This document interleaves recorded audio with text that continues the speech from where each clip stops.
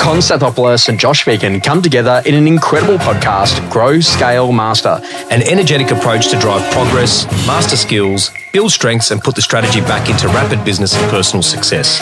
Backed by real-world experience in rapid scaling to playing the long-term game of business, it's the story of all the lessons learned on the journey to mastery. Be inspired, renew your energy and chase the future with Grow, Scale, Master. Productivity is absolutely everything. And, you know, Con, I was over in America and I was doing some work in Phoenix, Arizona. And one of the guys said to me, he goes, you know, Josh, your business model is the He-Man model. And I'm like, what's the He-Man model? He goes, like, literally, you're the only one in the business and you're playing superhero every day. Yeah. He said that literally there's only so far that you can skin the onion before you're literally going to get to the edges of productivity and it can no longer push you further anymore. And, you know, the interesting thing was, I spoke to him recently and he's like, man, you know what I love? I'm like, what's that? He goes, literally, we're 10 years deep and you're still pushing the productivity barrow. And so this is going to be a really important conversation because, you know, how do we go to thrive inside of that digital world? Con, I'm going to go through a couple of the basics that I think have really allowed a lot of productivity and performance. And I also say that, you know, the most important conversation, no notifications. So I want you to go into your phone, turn off all notifications. The only area that you're allowed to have notifications on are for SMS, for your calendar, and also for maps. And that makes sense, you know, so you're driving to or fro and you get the right turn. Yep. The next conversation is a scheduled timeout. I saw Mark Benioff, CEO of Salesforce, come out. He said, you know what, you need to make sure that a minimum of 60% of your calendar is unscheduled. And I'm like scheduled within a minute of my life. Yeah, I'm going to be a participant on this episode because mine's exactly the same. And so what he said to me is that literally you've got to now schedule unscheduled time. Right. So on Saturday mornings between 8 a.m. and 11 a.m. I'm loose with my time. Well, so you've got scheduled, unscheduled time. Does it say unscheduled time in your calendar? Yeah. No way. And the benefit of that is that like literally I've got some free time and some flex. Yeah. And I think that this is the other conversations that literally you've got to really understand that. So scheduled time out is a really important part. And one of the things I learned very, very early on is that you need to make sure that you've got all of your holidays in your calendar 12 months in advance. Right. So I've already got the dates for my holidays all the way out through to the end of 2025. Is that because you've got something to look forward to, Josh? It's also too because I'm learning the rhythms of my year. Okay. So I used to, when I first started the training business, ring people on the 23rd of December and I didn't understand why they didn't want coaching just before Christmas. Yeah. And so now I'm like, okay, great. So we finish circa the 5th or 6th of December and we come back maybe the 6th or 7th of January. Yeah. We could never ever sell a training date before Australia Day. Now our most in-demand dates are actually the 8th, 9th, 10th, 11th of Jan. Right, for Kickstarts and whatnot. People wanted to get back into business. Yeah. And so then the next conversation is that literally where are the public holidays? Where is the time where it's going to be weird? April is a weird month as an example with Easter, Good Friday, Easter Monday, Greek Easter, School Josh's holidays. birthday, you know, all of those things. And then you then move on from that. You go, okay, great. So some time off in June, July. And then the next thing for me is that then my next big break is actually the first week of November. Right. And taking a couple of days in around Melbourne Cup is an incredible time to do it because you can go on the Monday, Tuesday, no one notices, Wednesday can be gone, Thursday can be gone, back in the business Friday. You can take nearly 4 or 5 days, which is good enough time to jump up to Brisbane or go and do something else, right? And then you get super refreshed because then when you come back, everything's about listing for next year and trailing up the balance of your existing campaigns. So holiday time is about getting strategic. And this is the interesting thing is that most people book the holidays because I'm tired now, as opposed to actually learning the rhythms of a year of where do the big waves happen. Yep. And then literally when does it land? Love that. And so then that way you've actually got some clarity about what it is that you're doing. So you're not away during the middle of peak time. What I then get you to think about is the power of calendar. So if it doesn't go in the calendar, it doesn't happen at all. Now, this is a really important thing to think about your planned time. And like literally, how many times do you and I go and set a time? And then like literally a minute later, either one of us has actually sent the calendar invite. Within literally 30 seconds, because we live by our calendars. And so calendars are a really important part. Absolutely. So if you've got your child's year 6 graduation, that should be in the calendar. Absolutely. And like, so literally when you think about that, health first, family second, work third, in the calendar that way. Yeah. So that way, if, you know, picking up your kids from school is a really important stage of your life, do that, but do it really well. Yeah. Mate, my mum and dad picked me up from school every day from when like literally I was in senior school. And it was the best time that I ever had in terms of catching up with parents and being a part of that and doing those things.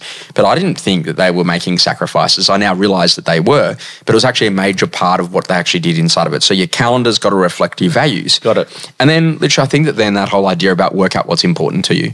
So you are going to have a ton of opportunities that are going to come your way. And that old school saying is that the better that you get, the more people are going to want to use you. So now you actually have to learn about how you actually say no to things that are no longer the opportunity. And so this is about actually having an opportunity metrics.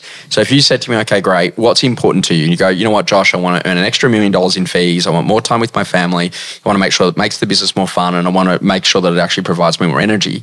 By doing that thing, does it help you to achieve any of those 4 things? And if it doesn't, then literally the answer is no.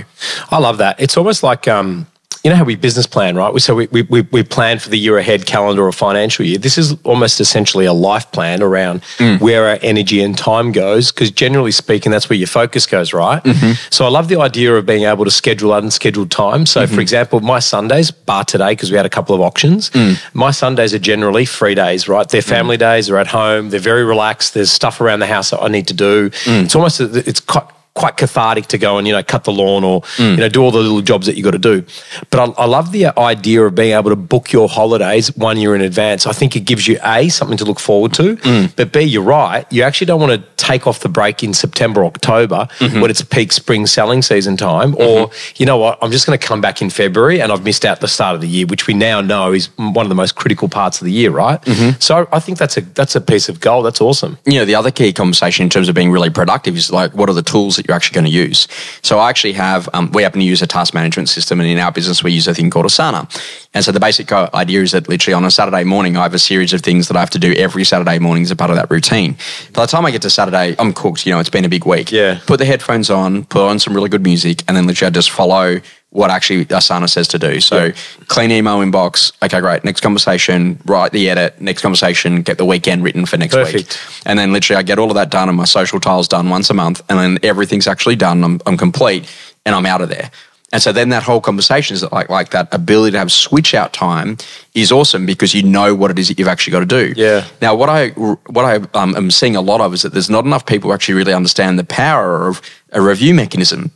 So if you stop for just a couple of minutes and you go, okay, great, what's ahead this week? What's ahead this month? What's ahead this quarter? And what do I need to get ready well before it needs to get ready? And then how am I working backwards to make that stuff happen so that no surprises come?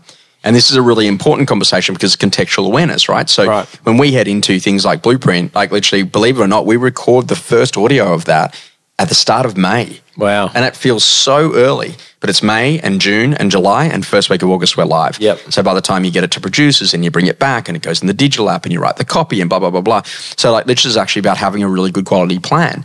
So what I'm going to say is that literally that ability to just not have to think and just do these things on that day is a really nice way to actually get it out of your head and into a productive zone. Yeah, love that. One of the earliest things that literally I found was the ability to go and set a timer. So there's a study done on 2 kids, and they go to the first child, we need you to go and clean your room. And this kid I don't want to clean my room. And that goes on for hours. Then they go to the next kid. It's like, how quickly do you reckon you could clean your room? Go. And they press the stopwatch. And literally under a minute later, this kid comes out, room's clean. And it's like, isn't that interesting? Yeah. Now, technically everything's just underneath to do that. But the basic idea is this is that, this is that whole idea is that when you set a time limit and that's all I've got, then you have this extreme ability to focus. Yep. Now, focus is absolutely your superpower. So one of the things that I've worked out is, okay, great, set the timer for 45 minutes, and for the next 45 minutes, that's all I do. Now, you're aware I've got some Normatec boots that I got to put on my legs after the running and stuff that I do for recovery. Yes. Guess how long they go for? 45 minutes. Guess what? You can't get up while they're on. So for the next 45 minutes, I'm just clearing emails, or the next 45 minutes, I'm writing proposals, or the next 45 minutes, I'm doing whatever. Yep. And so then that way, whether or not it's a call session, whether or not it's cleaning your house, whether or not it's getting an administration done, I'm going to chuck 45 minutes at this and go as fast as I can with the quality of the work on the way through. And then I have a break. Yep. And this is a real ability that you've got to learn how to build that muscle to actually have focus. And what we're seeing a lot of is that there's an old school thing where they remember they used to say that your brain is like an information superhighway and you can multitask. Yes. Well, the reality of it was that literally what they worked out is the quality of the work substantially dropped. Yeah, of course. So you've got to stay focused and intent. And you can tell if someone's in a conversation but they're not there. So if you want to think about productivity and performance, where do you capture things when they come at you? I, for example, use 2sentences.es as a methodology. None of my emails are longer than 2 emails when I send a reply. Yep. If it's longer than that, it's because it's a legal trail. but I'd rather actually pick up the phone and call someone. Yeah, go back to step one. Yeah. Mate, believe it or not, my email inbox does get to 0 every Saturday morning. Yeah, wow. But I'm also ruthless on unsubscribing. Yes. And I'm ruthless about saying, hey, great, that's just not for me. Yeah. Literally someone else in my team can go to handle that function. But I think it's a really important part that you've got to start to realize that literally you're allowing all of these inputs. The other day I went through all of my socials and I just unfollowed 500 people. Wow. And the interesting conversation, it's not because they're not great, it's all of the above. But you know what? Hey, I'm just not getting value in terms of what's happening in the relationship and I don't see it being reciprocated the other way. So look, I don't need to be a part of that. Yep. So it's a really important conversation that to gain productivity, you learn that literally we use time based on the amount of time that we perceive that we have left. So that was from Adol Gawandhi's book. And it's kind of interesting because if you think about it, touch wood, but you go to the doctor and they say, Con, you got a year left in your life. Yeah. You're going to live the year very differently. Absolutely. But if I say to you, Con, you got an hour max to get me another $1 million in revenue in the business, I bet you your recruitment phone, you'll be ringing a few people straight away. Yep, and totally agree. So that's about literally getting into being more competitive in how you use the time that you have available and learning what parents can teach us, particularly with new children, is that they learn the power to be able to do more in a very short period of time. But they're also to have the understanding that they're going to do very specific things. So this is about allowing the data to connect with the reality of life and saying, okay, great, how do I actually generate my leads? How do I win my listings? What do I do to actually make sure I sell them?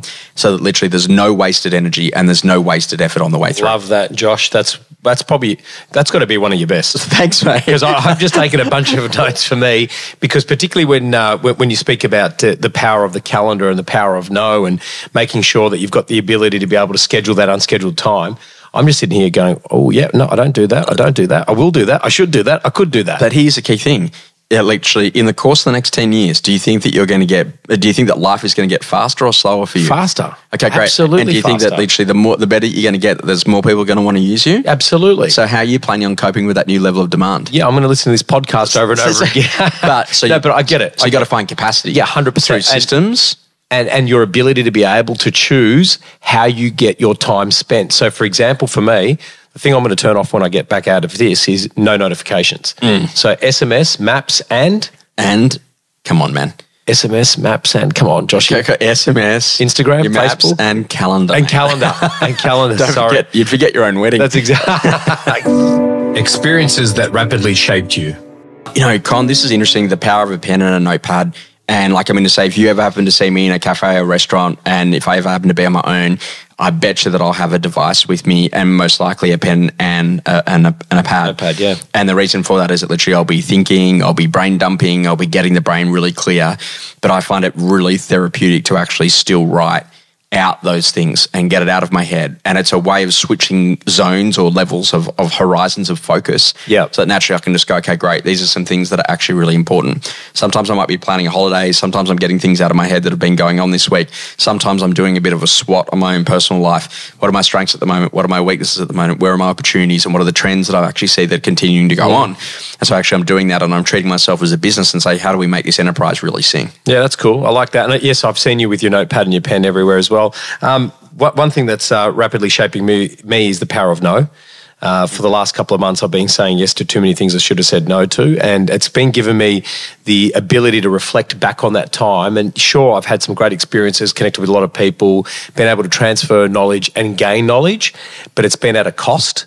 And that cost is the ability for me to be able to actually have that thinking, creative, really intense focus time. So for me, the power of no is my my next chapter. Something that's changing your view. You know, kind of was thinking about it, that like a lot of people, they are in this position and they say, you know, how do I determine about business success? And, we've got this piece of software and it can do all of these things. And you hear people on stage say, you know, you're only using 10% of the software. Imagine if you used all 100% of it, how good your life would be. And I go the other way. I'm like, well, first let's define the experience that I want my customer to receive. And then I'm going to define what software stack I'm going to need to do that.